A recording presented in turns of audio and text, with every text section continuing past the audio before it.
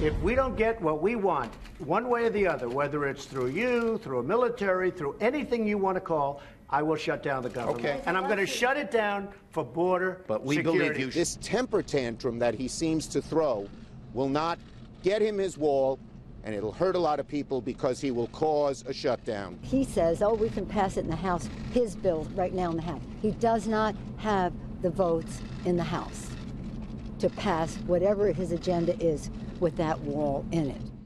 So the rhetoric now heating up. You watch it. The deadline to avoid a partial government shutdown only 9 days away. With me now, Ohio Republican Jim Jordan serves on the Judiciary and Oversight Committee. Sir, how you doing? Good morning to you. I'm doing fine. Partial shutdown. Maybe it happens. Maybe it doesn't. What do you think of where it stands today?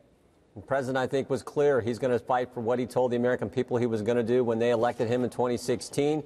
It's probably the single biggest promise we made the voters in that election. So let's stand firm and get it done. And I do think Nancy Pelosi is wrong. I do think there are the votes in the House, House Republicans, to pass the $5 billion for the border security wall. And we should do it as soon as possible. Okay. That's a very important point.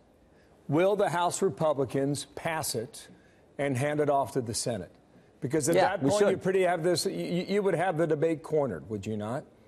Well, we need to have the debate. That's the fundamental question. We can't just say, oh, well, we don't think they're the votes. You got this crazy 60-vote rule in the Senate, so we're just going to forfeit, not even engage in the debate, not even try. We have to try. We have to have the debate. I think if we stand firm, we can get it done. After all, this is what the president's proposing is just common sense. We need a border security wall. We need to reform our asylum laws. It's obvious this whole caravan issue has highlighted that and underscored that. So let's just do what is good common sense policy. And there's only one vehicle left to get it done. You got to jump on the train that's going to go all the way to the station. And that train is the appropriation bill, the funding bill. So the president has said, we're going to put it on that bill. He's going to stand firm. And that is exactly the right thing to do. Here is Lindsey Graham dipping back in the history. He said the following. Watch. And here's what's so hypocritical. In February of this year, 44 Democrats, including Schumer, voted for a bill that had $25 billion for a wall. In 2013, Schumer helped create a bill that I was part of that had $8 billion for a wall, $42 billion for securing the border in other ways. So they want Trump to lose more than they want the country to win. What do you think of that, sir? He went on to say, I'm going to stick by the president. He talked about liberal arrogance. I've had enough of it. Take it on, stare it down, see what happens. Yeah, exactly right. Senator Graham is right on target. Remember, they used to be for actually common sense policy, building a border security wall, getting control of our southern border. Now they're for open borders. Now they're for abolishing ICE. And remember, their leader of their party in 2016, Secretary Clinton, she talked about a borderless hemisphere. So they have changed, and a lot of it is about just what Senator Graham said. They're just against anything the president is for. But here's the important thing.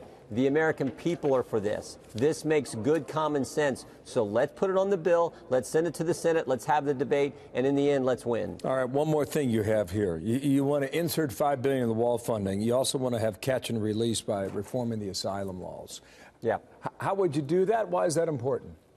Well, it's important because the whole caravan issue is underscored. This is critical. ICE agents will tell you 85 to 90% of the people who come here seeking asylum aren't legitimate asylum seekers. But they get here, there's the catch and release, they never show up for their hearing. You have to reform that to deal with this whole caravan concept that we've been watching unfold over the last several weeks here in the country. So those two things, common sense, those two things address the problem. Those two things are what we have to fight for in the bill. The most important, of course, though, is the $5 billion for the wall. Do you think Republican leadership agrees with you in the House?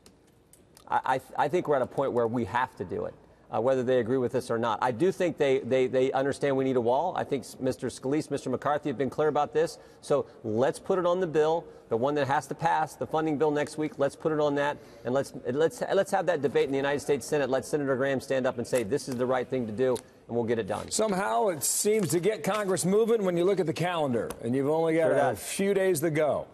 And that's what you're up against. Sir, come on back, okay? Jim Jordan, Republican from Ohio. We'll see how it goes. Thank you for your time today.